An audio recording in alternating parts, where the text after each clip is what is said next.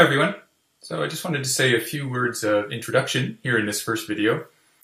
First, about myself. My name is Derek Moulton. I'm a professor based in the mathematical biology group here.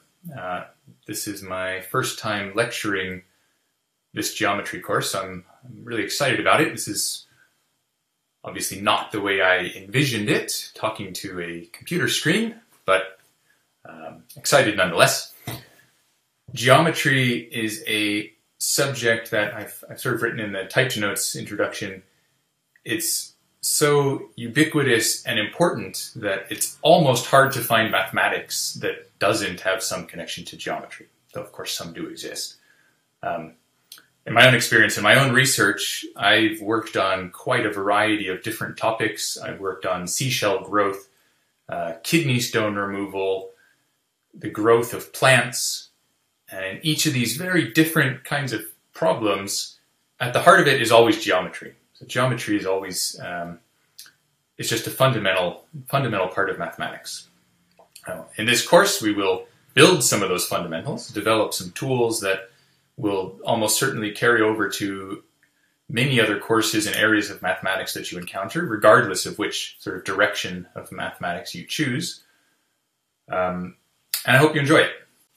Okay, so we've seen two different operations we can do on vectors. We have the dot product, which takes two vectors, outputs a scalar. The vector product outputs a vector. The different ways that we can combine these operations, and in this video and the next we'll look at a couple of those. Here we'll start with what's probably the most common and maybe important one, which is called the scalar triple product. So let's let u, v, and w be vectors in R3. The scalar triple product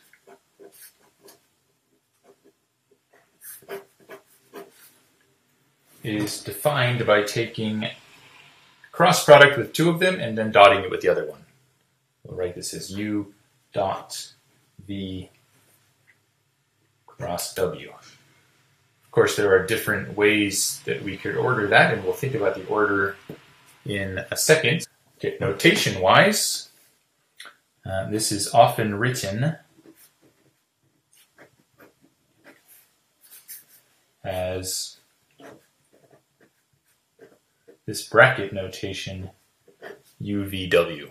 And I'll write this again just so we're clear on the order. Bracket U, comma V, comma W is the scalar triple product U dotted with V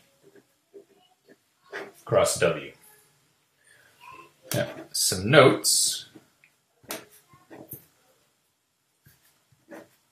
One way to wrap our heads around this operation is to think about the cross product in terms of this determinant. So I create the matrix, which has sort of a funny form because it's got ijk as the top row, and then I'm going to write this in a. So this is suggesting that V is the second row and W is the third row. Well, as we saw in the last video, dotting this determinant with another vector is really just replacing the elements of this vector in the top row, because the first element of this determinant is I, and when I dot it with U, I get U1, and the second element has a J, it gives me a U2. So this ends up being equivalent to the determinant of the matrix, which now has U as the top, V as the middle, and W as... Here's a cat interference. Get off, please. W is the bottom row. Okay, and so in fact, a lot of the statements we'll be making can be well understood thinking about properties of determinants of matrices, so keep that in mind. Statement 2, the order UVW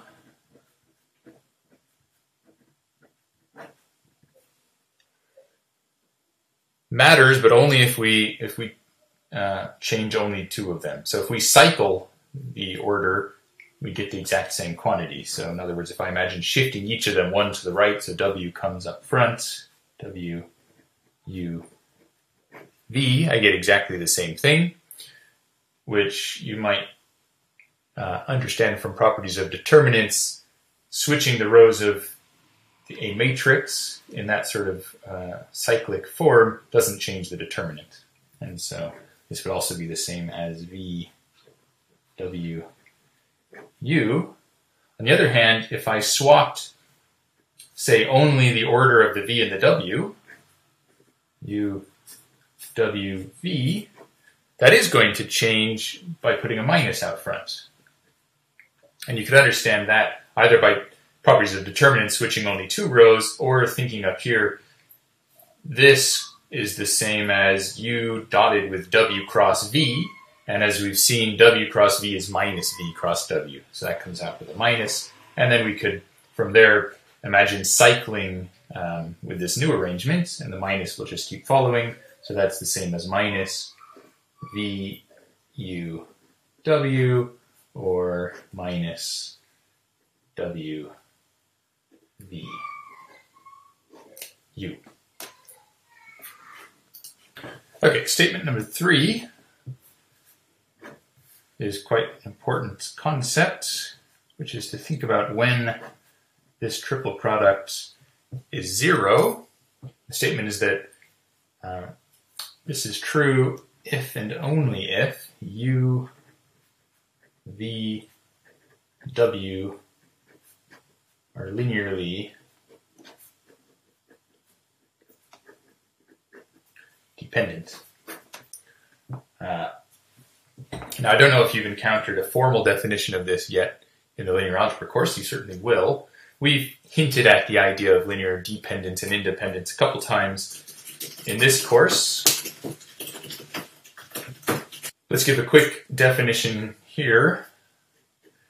So, for 3 vectors to be linearly dependent is equivalent to the statement that there exists constants C1, C2, and C3, not all 0, such that the combination C1U plus C2V plus C3W is the 0 vector. What does that mean? It means that I can linearly combine the 3 vectors to cancel each other out and give the 0 vector. Right? They linearly depend on each other.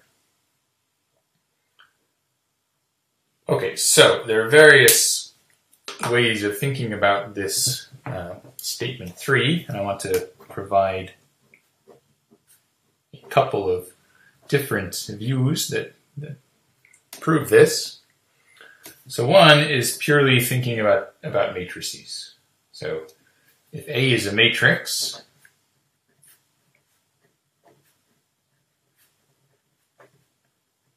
square matrix, the determinant of A is 0, if and only if, and there are various equivalent statements here. A is singular.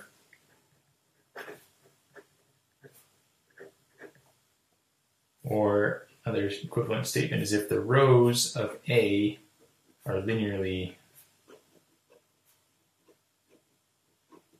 dependent.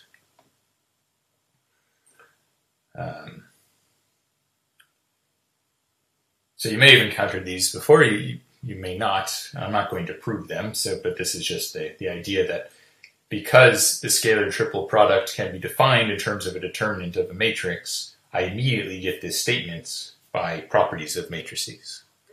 The rows being linearly dependent would mean that the U, V, W are linearly dependent, and therefore you get a determinant 0, which means scalar triple product 0. Perhaps a more conceptual way of seeing that is to draw a picture. So if I think about V, W, well, there are two possibilities, two starting scenarios with V and W. So one possibility is that v cross w is the zero vector. But if v cross w is the zero vector, we've seen before that this is equivalent to v. This is only true if v is a scalar multiple of w. And if v is a scalar multiple of w, then v and w are linearly dependent.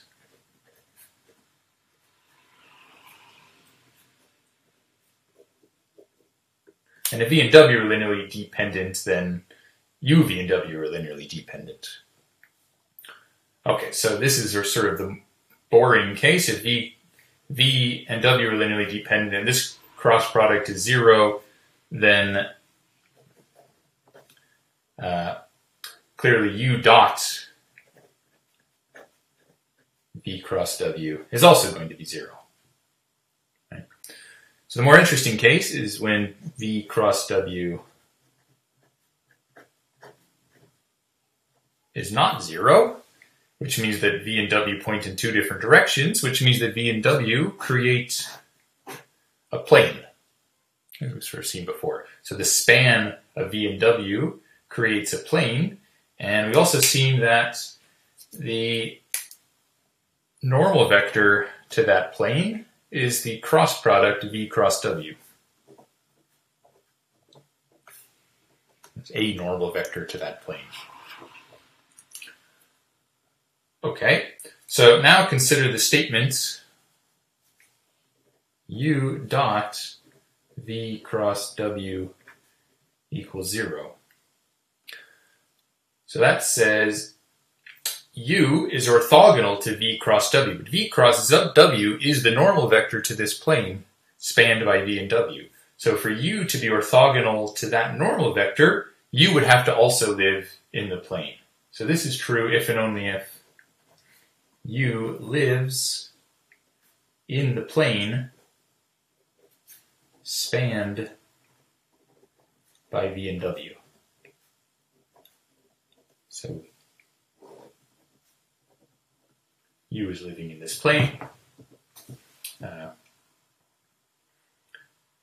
But for u, v, and w to all be living in the same plane means that they are, in fact, linearly dependent.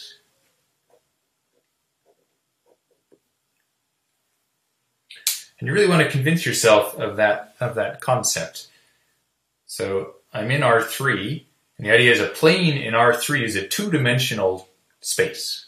Right? Two-dimensional space, which means two vectors is enough to describe that space, v and w.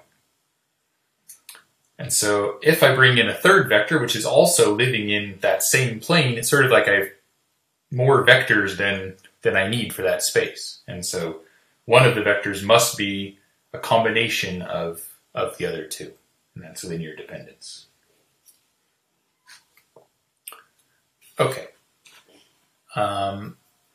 Another sort of geometric view of the scalar triple product can be constructed by thinking about a so-called parallelepiped. So if we construct a parallelepiped,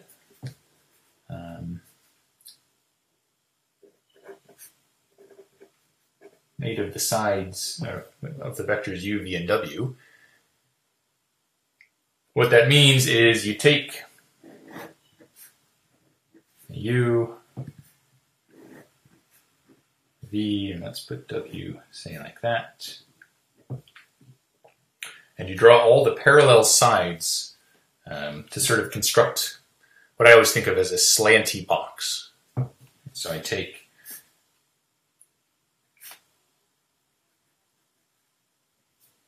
that, and then I something like this for w.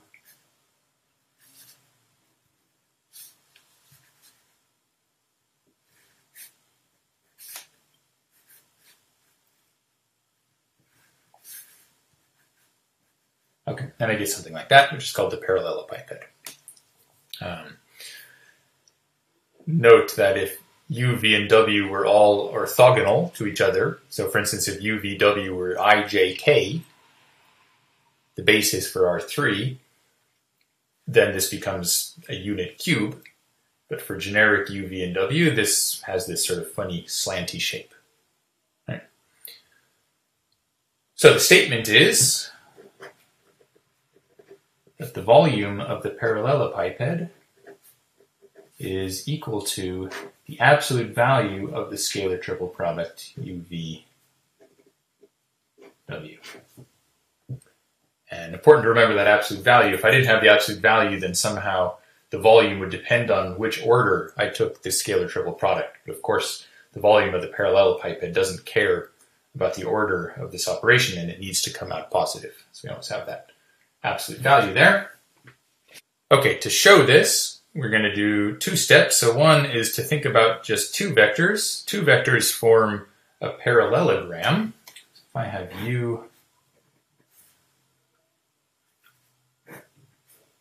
v, I can complete the parallel sides there, and I get a parallelogram. The area of a parallelogram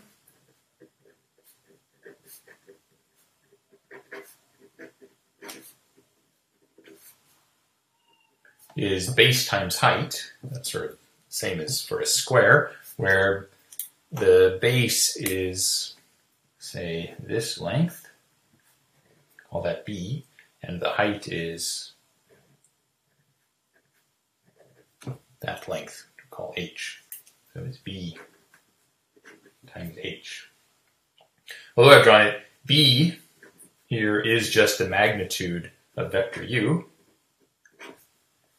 And for h, what I'm going to do is draw a triangle here. If I look at this triangle, so I drop this side down here. So this is also h. And look at this triangle. I'm dropping this down. Right, that's a right angle. That's the definition for h. Think about this triangle right here. Well, so if that angle we call theta, then the sine of theta, this is a triangle with hypotenuse magnitude of v, and so the sine of theta is h over magnitude of v, so that tells us that h is the magnitude of v times the sine of theta, from which we can say that the area is magnitude u, magnitude v, sine theta. But this theta is the angle between u and v. And this formula, magnitude u, magnitude v, sine of the angle between u and v, is what we derived in the other video as the magnitude of the cross product u cross v. Okay, so in fact this is a sort of interesting result on its own, just thinking about two vectors and the cross product. The magnitude of that cross product tells you the area of the parallelogram constructed by those two vectors. The volume of the parallelepiped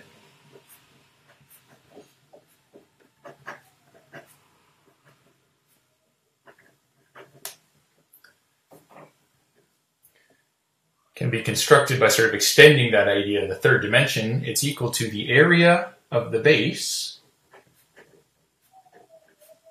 times the height. And so in the picture here, this is what we mean by the base. That's the parallelogram we've just worked out. The height would be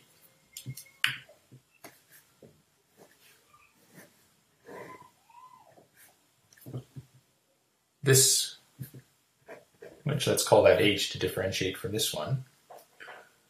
So this is h, and this is, as we've just seen, magnitude of u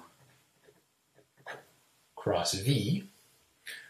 To work out h, I'm going to draw another triangle, and this is the easiest to see over here. So if I extend this line that way and put a line there, this is now also h.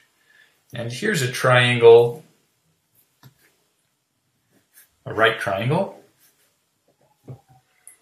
which has hypotenuse magnitude of W, right? Keep in mind in this picture that's V and that's W.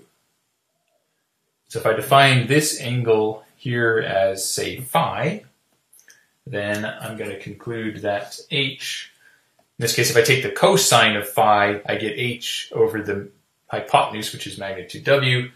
So h is magnitude W times the cosine of phi. But here's a key point, which is that, what can I say about phi? Well, this line, which is the height, that direction is the same direction as u cross v, right? Because that direction, the height direction, is the direction that goes perpendicular to the plane made of the base of u and v. And so u cross v is a vector pointing along here.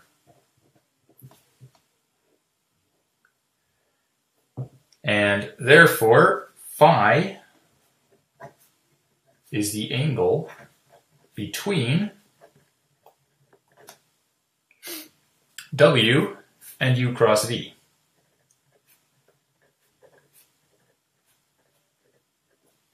And that's the last little piece I need to work out the volume. That tells me that the volume is equal to, so I have this magnitude u cross v. I have magnitude W,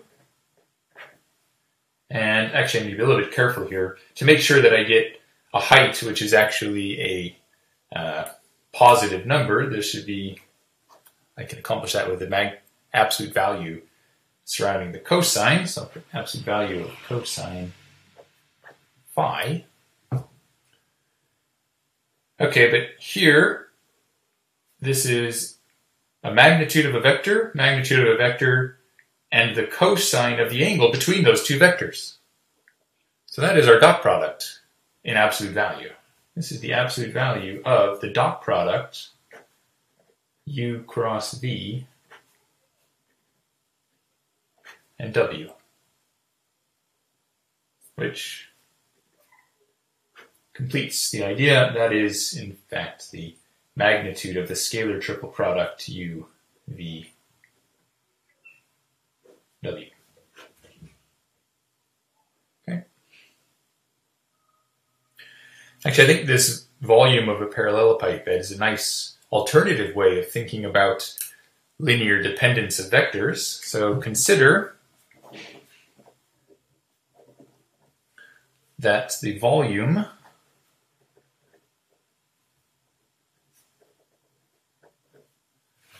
well, think of this way. When is the volume of the parallelepiped 0? So this is why I like to think of it as a sort of slanty cardboard box. The volume contained in that box is going to be 0 if and only if I squash the box. So if and only if